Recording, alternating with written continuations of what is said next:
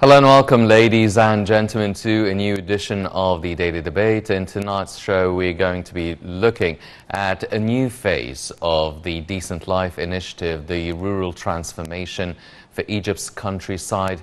And we're going to be looking at some of the budget allocations and some of the developments and progress taking place within this presidential initiative. But before we start doing that, let's check out a couple of the stories making the news today. We'll start off with Prime Minister Mustafa Madbouli, who stressed on the coordination with specialized authorities, especially the General Investment Authority, to discuss new investment projects and follow up on the implementation of projects in the civil aviation sector in accordance with existing plans and strategies. This came during a meeting held by Prime Minister Madbouli to review the procedures for using the investment zone at Sharm el-Sheikh Airport. The meeting was attended by Minister of Civil Aviation. Madbouli began the meeting by displaying the exerted efforts to support civil aviation sector according to the directives of the state regarding increasing investments in the vital sectors, as well as using many new investments opportunities on the level of all civil aviation sectors which contribute to providing an attractive economic environment that will attract more investment. Minister of Aviation displayed a project to use an area in Sharm el-Sheikh Airport to establish an entertainment city. During his meeting with Minister of Tourism, Madbouli stressed on the importance of continuing to intensify efforts in the current phase to encourage the tourism sector, adding that Egypt has a great and various touristic potentials.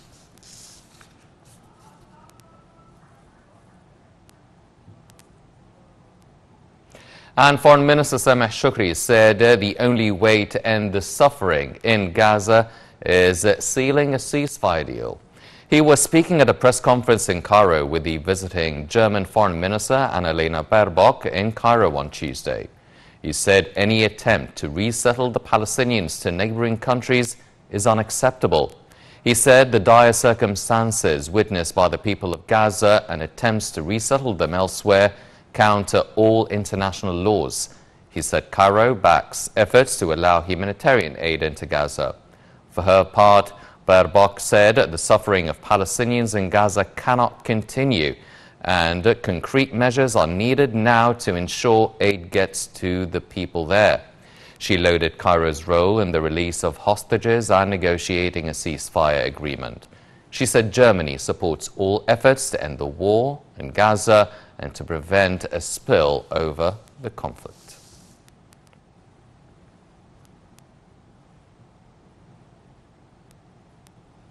These were a couple of the stories making the news today, but now focusing our attention on the Decent Life Initiative. Let's check out this report regarding the new phase for 2024-2025, and we'll be right back.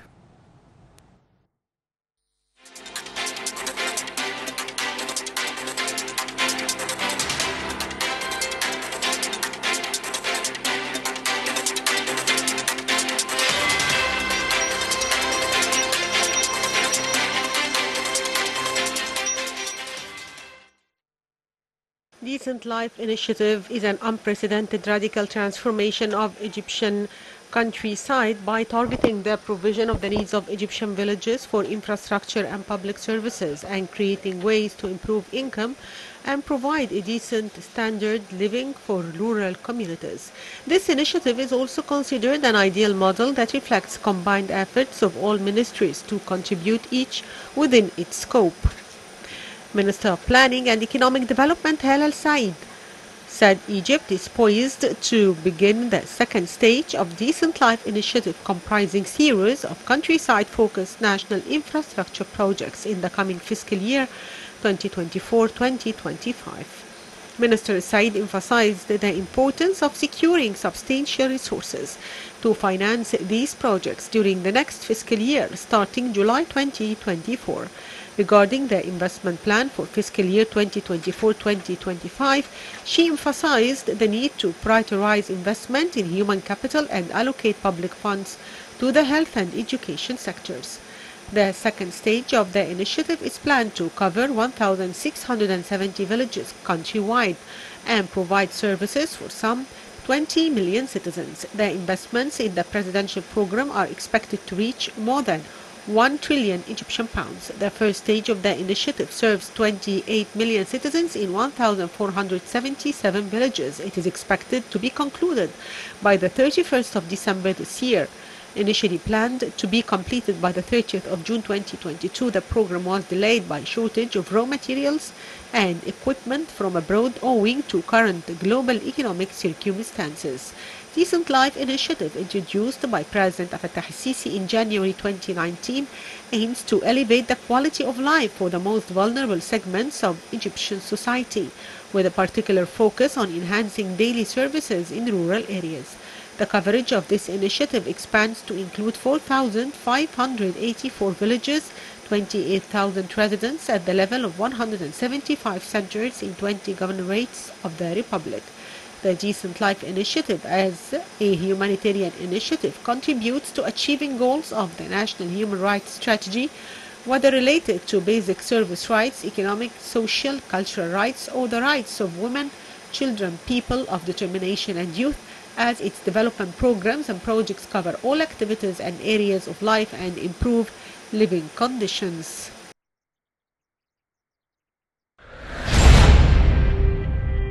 President Abdel Fattah al-Sisi launched the initiative Decent Life in collaboration with the Ministry of Social Solidarity in March 2019.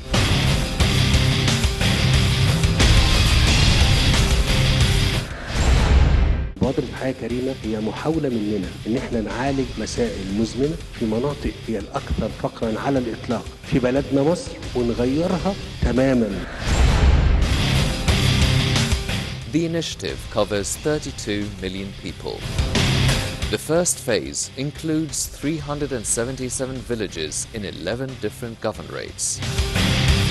It provides pure drinking water lines, sealing roofless buildings and houses, and donating blankets and furniture to at least 3 million people.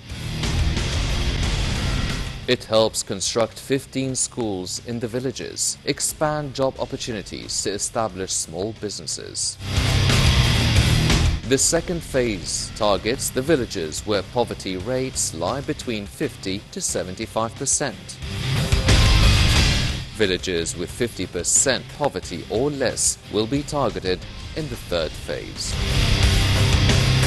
The Ministry of Social Solidarity provides 80% of the initiative's cost, while the remaining 20% will come from NGOs. The Egyptian citizen today is on top of the state's priorities.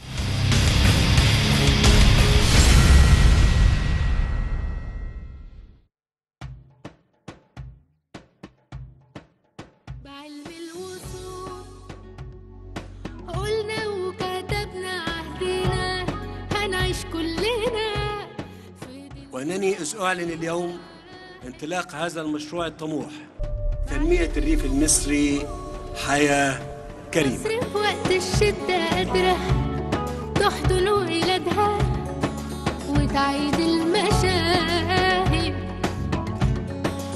بعلم الوصول. احنا في خدمة أهلنا ولاد الأصول بعلم الوصول.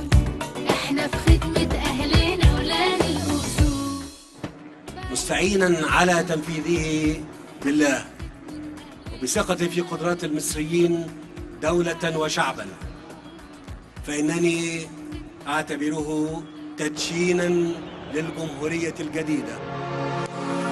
مصر دايما لما تنوي قادرة تعمل معجزات في التاريخ، دور تلاقي عنها مكتوبة حكايات بالعزيمة والإرادة كل يوم في إنجازات.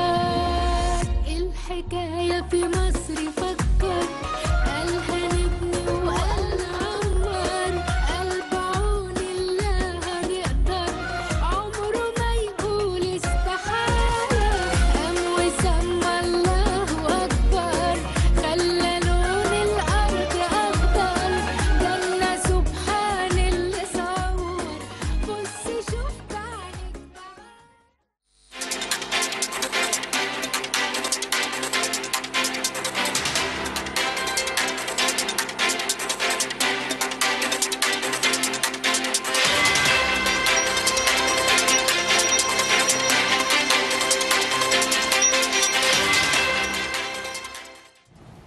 Welcome back, ladies and gentlemen, and joining us here tonight in the studio is Dr. Nevine Makram Labib, the Professor of Artificial Intelligence and Director of the Social and Cultural Planning Center at the Institute of National Planning of Egypt. Dr. Labib, thank you very much for joining us. Thank you, Dee.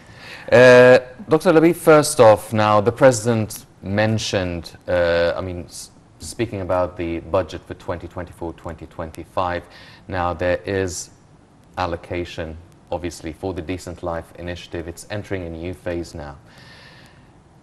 We understand the inflation happening and taking place all around the world, and the cost of such a mega huge investment and initiative here is always multiplying by the day.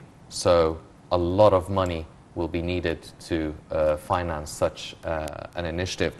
So how are we prioritizing the financial allocation for such an initiative? How is the financing going to happen? Are we including different stakeholders? Is there a percentage on how much the private sector will be investing, or the civil society organizations, or the government, of course?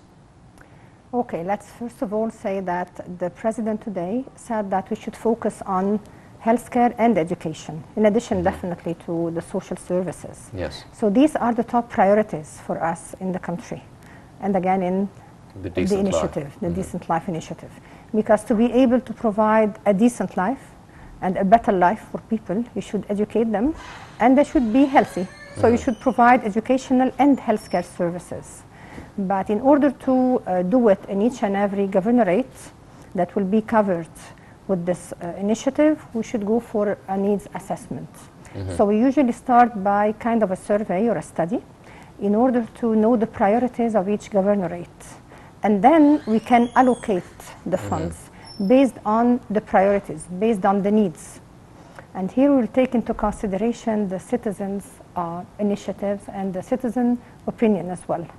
Because with the citizen we need the knowledge, the local knowledge. Yes. We call it local knowledge because we get to know more about their needs, their expectations. Because they're the ones who will say that they have a better and a decent life by the end of the initiative, hopefully. So we'll have to conduct, first of all, the needs assessment, and then to allocate the funds and to start working on the infrastructure, whether we're talking about the traditional infrastructure or the IT infrastructure. Because definitely we'll be making use of digital technologies. Yes. And then we should focus on humans, the human capital, how we can develop the workforce. And definitely we should have some assessment ways in order to be able to monitor and evaluate by the end of the initiative. Yes. So I guess that can be a plan, and these can be some steps to follow in order to be able to allocate the funds in a proper and suitable way for each governorate. Yes. Well, if we are talking about monitoring and evaluating the initiative as a whole and the process, so there needs to be some sort of a committee to evaluate what's taking place and really maintain the sustainability of such an initiative. So it's not something that we start that's going well, let's say, for the first 5 or 10 years, and then it goes down the drain. So what sort of monitoring or what sort of a committee would be responsible for following it up? And do we also take into consideration the citizens' evaluation of what's taking place on the ground? Definitely. We will be knowing if it was successful or not, or let's say the rate of success, by asking the citizens. And that's one of the key pillars in this initiative. And I believe that we have a committee that is chaired by the Prime Minister in order to be able to monitor. And we'll be monitoring, this will be a regular way of doing things, not monitoring and evaluation by the end of the initiative. So as to know the pitfalls and the challenges, and to be able to face the challenges and to solve the problems. Yes. Dr. Labib, now, when you spoke about the needs of each governorate, does that mean that there will be some sort of an independent plan for each governorate tailored for the needs of each governorate, or the potential? I mean, if one governorate is well known for agriculture. It's different from another governorate that's well known for an industrial capability. So do we have certain individual tailored, custom-made, let's say, plan for each and every single governorate? I think that when we started the initiative, we were focusing on the traditional needs, such as building schools, for example. But at this stage, maybe we should have some tailored plans, because as you just mentioned, that each governorate has its nature, has its demographic factors, environmental factors, and so on. So again, to be able to provide a better and a decent life, we need to tackle these factors. We cannot have just one plan that fits all. There are some changes. Yes, well, you've been going around different governorates and you've first-hand experienced some of the Decent Life Initiative's progress. Now, are priorities changing as opposed to when we first started this initiative? We had certain priorities. Did they change? Are there certain challenges or obstacles that surfaced now we need to have a plan B or a way around some of these challenges? I believe that, yes, we faced some challenges, but the point here is that the expectations have been changing. So it's not only the needs or the challenges, but now I think that people have higher expectations. And that's why I believe that we should make use of technology and of innovation, so as to have some innovative solutions to what we're facing. I mean, when we started, we wanted just to provide some healthcare services, the traditional ones. But now we're talking about different things. We're talking about providing telemedicine, for example, especially for the underserved areas. So that could be one of the innovative solutions. Not only building hospitals, although this is very important, but we should, again, think about AI, think about artificial intelligence, and making use of the digital transformation and the AI in this field. Well, how far has AI been really not just developed, but also implemented and accepted by the citizens in the countryside to also take it a step further into telemedicine? Are citizens now used to artificial intelligence? Are the medical personnel used to dealing with artificial intelligence as part of their daily medical routine, for instance? For the healthcare professionals, yes, they definitely know a lot about artificial intelligence and they're making use of it already. But the citizens, not really. Some of them are still scared of dealing with any intelligent machine or any intelligent equipment, as we say, and others are welcoming the idea. So it all depends on the education level. But in all cases, we can provide them with better services. I mean, if we provide the telemedicine, then I think that they will accept it, because they need some professionals in some of the governorates, in some of the areas, and that is not available there. So this can be, again, an innovative solution.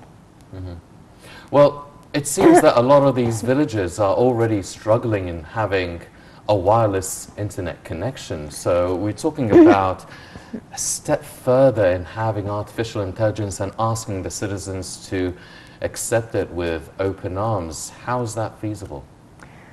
It should be feasible if you have the requirements. And as you just mentioned, the first requirement is the IT infrastructure. So if you have IT infrastructure, if you have talented people who can develop customized IT solutions, then you will have a better chance to implement artificial intelligence in these governorates. Or else this will not be possible. Because whenever they say that we could not implement AI in a certain domain, when you revise, then you find out that the requirements were not met. Well, Dr. Labib, you've mentioned the importance of obviously having the infrastructure and raising the awareness in terms of information technology and AI for the citizens as well.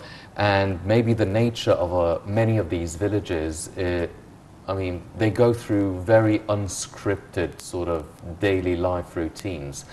So the priority of having some sort of a disaster management aspect for such an initiative, because everything is still relatively new, how are we prioritizing, or how much are we prioritizing disaster management in these areas?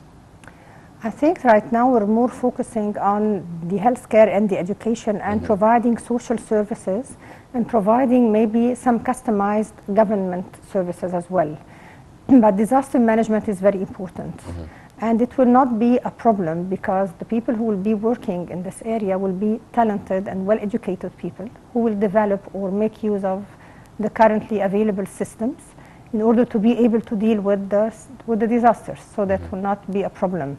The real challenge that we're facing is educating people, educating citizens, or at least bringing some awareness to them so that they know what artificial intelligence, or at least what technology is.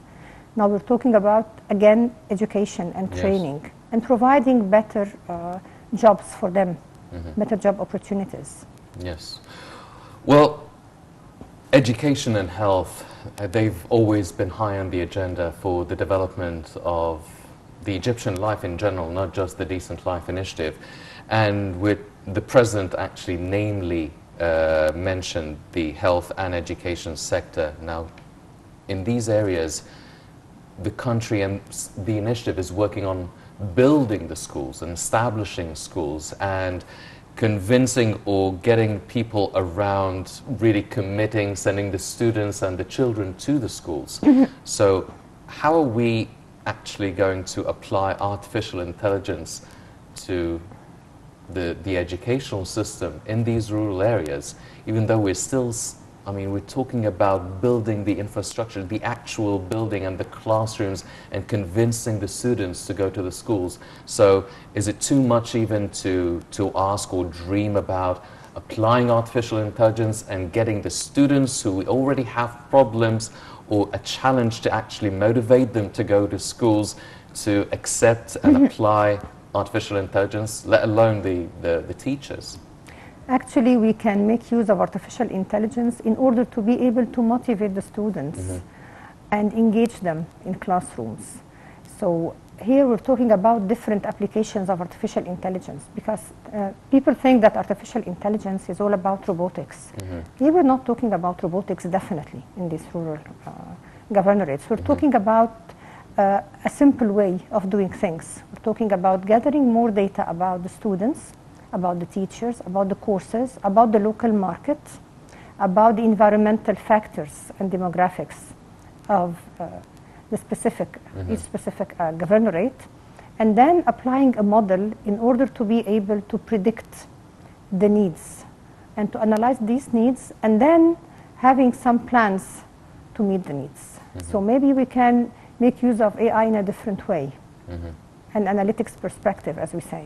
Yes, and that comes into the tailor-made sort of projects or tailor-made education depending on the governorates and the nature of the villages or the potentials that can actually be of use for the students, so they would actually graduate and not really have a problem finding a job within their local area. Exactly, because we're talking here about unemployment.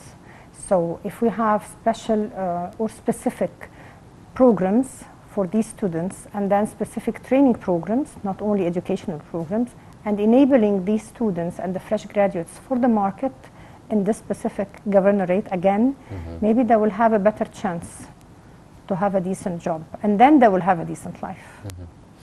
Does the vocational training come in parallel, goes in parallel simultaneously with the educational, academic sort of life within these rural areas?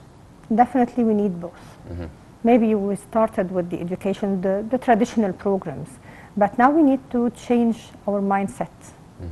We need to perceive things in a different way and see the needs of the governorates. That's why one of the main strengths of this specific initiative is that they take the opinions of citizens into consideration. So then you will get to know more about them, or else you will be providing better services from your perspective, not from the citizens' perspective. and that's where the citizens' participation or the citizens' suggestions and evaluation of the initiative actually comes in hand. Definitely. Well, ladies and gentlemen, the Ministry of Planning is collaborating on the financial inclusion for the Decent Life initiative. Let's check out this report and we'll be right back.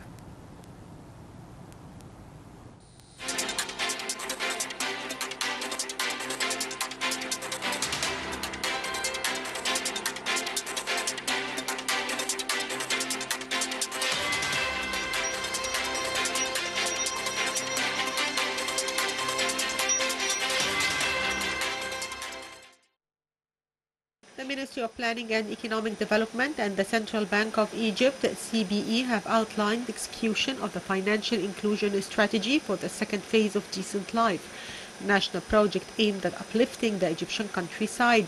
The Assistant Minister of Planning and General Supervisor of Decent Life, alongside the CBE's Director General of the Financial Inclusion Department, reviewed the progress made in the initiative's first phase.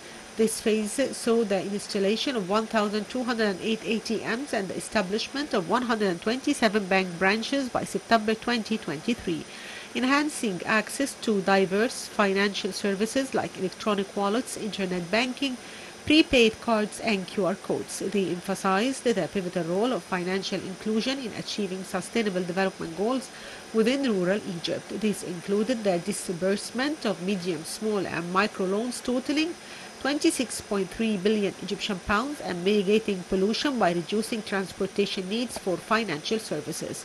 Future steps involve intensive collaboration with the CBE and partner banks to assess and address the financial service needs of villages entering the second phase of Decent Life. The two sides commended the contribution of CAPMAS and CBE towards these efforts and highlighted the strategy's goals to enhance villagers' quality of life through improved financial infrastructure, increase awareness of banking services, and support for small and medium-sized enterprises. Meanwhile, Helal Saeed, Minister of Planning and Economic Development, announced the goals of the Economic and Social Development Plan for the fiscal year 2023-2024 and the second year of the medium-term plan for sustainable development. Minister Said said the plan document comes as a culmination and continuation of the participatory approach followed by the state in the development planning process. She stressed that its directions, objectives and development programs were formulated by constructive national dialogue that brings together all sectors of society to strengthen the bonds of cooperation, coordination and integration between government agencies and the private sector. El Said asserted the 2023-2024 plan estimated the economic growth rate at about 4.1% in the year 2023-2024.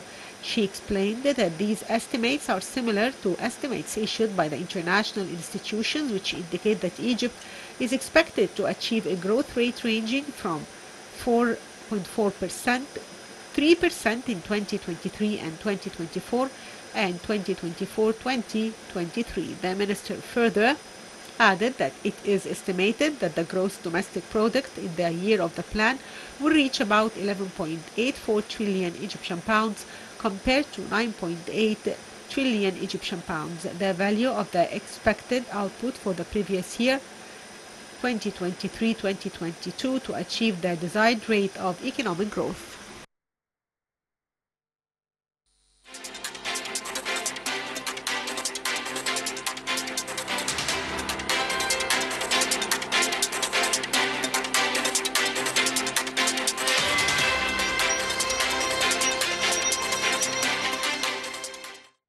Welcome back, ladies and gentlemen, continuing our discussion with Dr. Labib.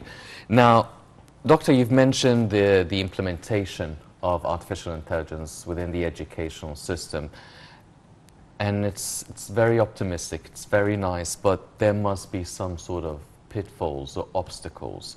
Now, what sort of pitfalls do we have in applying artificial intelligence with the data being collected or used for the educational system as one sector within these rural areas? Are we talking about security? Are we talking about exposing things? I mean, because the data is a matter of national security. Yeah, definitely. Maybe we can call them challenges to be again more optimistic. Yes. So the data privacy, confidentiality, because in order to be able to apply the set of analytics and to be able to predict the needs of the citizens in the governorates, we might be facing some challenges related to data. The data collection, the data validation, are these data good or noisy, as we always say. That's a main challenge for us, for any of the professionals working in AI or IT even field. So we need to focus on collecting data using different ways, various ways, and then validate it before relying on these data. And being sure that these data are secure, because we're talking here about national security. And as we always say, there is not 100% secure system. It does not exist. There might be some problems, let's say, or challenges regarding the making it private and making it confidential. And another point is the biases.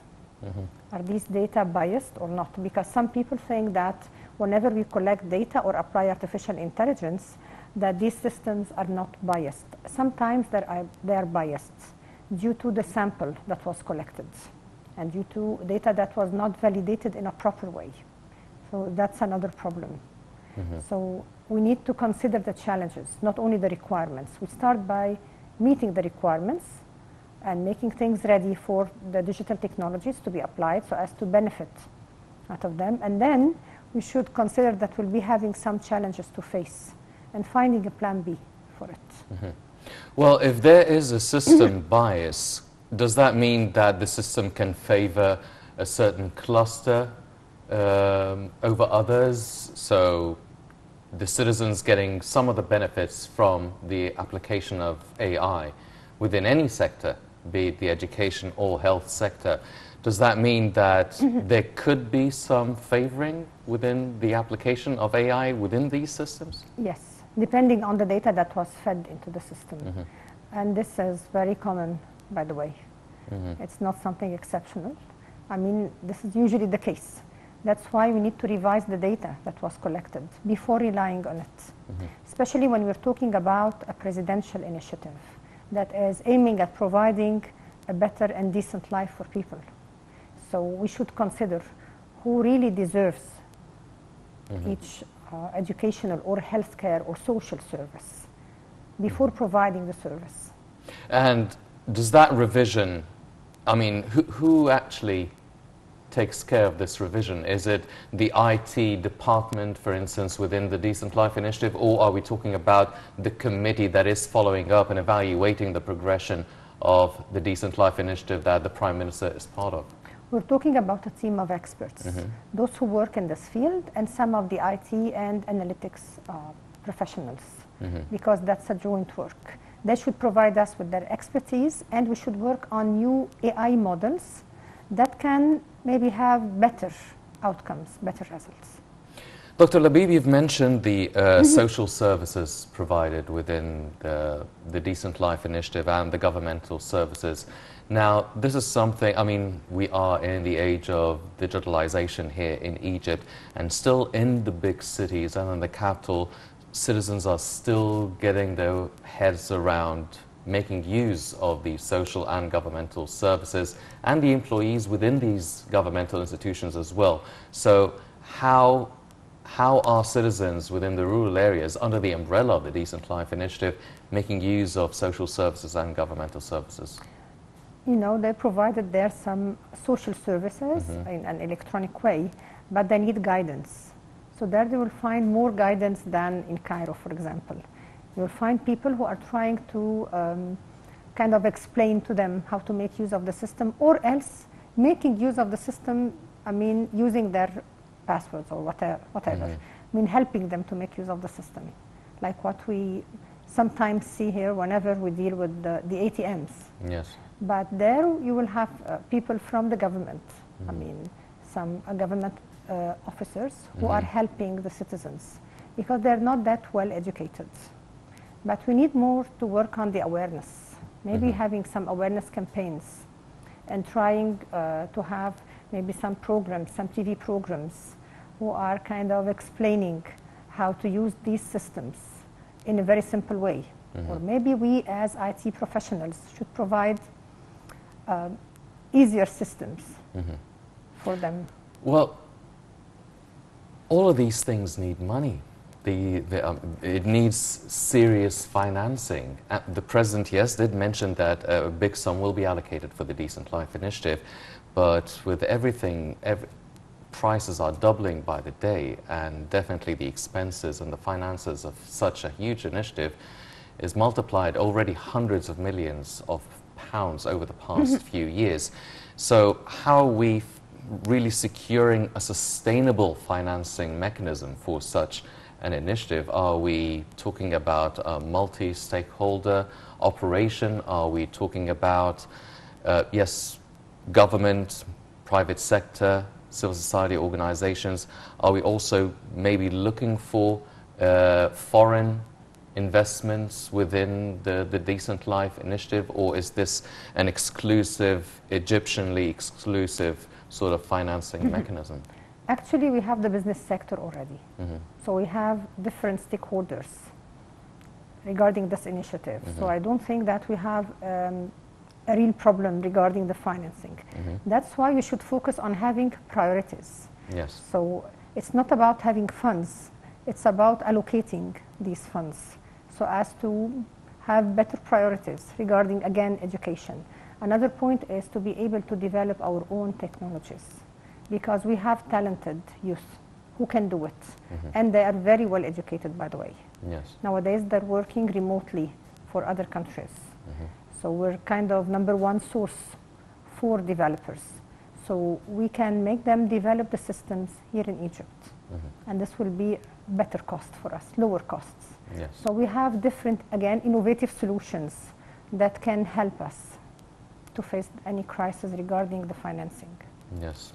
Well, ladies and gentlemen, talking about the Decent Life Initiative, we're entering a new phase for the new fiscal year 2024-2025, and as Dr. Labib mentioned, it's all about planning, prioritizing, and the proper allocations of funding, developing our own technologies by ourselves. So these are the main pillars of how to make such an initiative a success for the foreseeable future.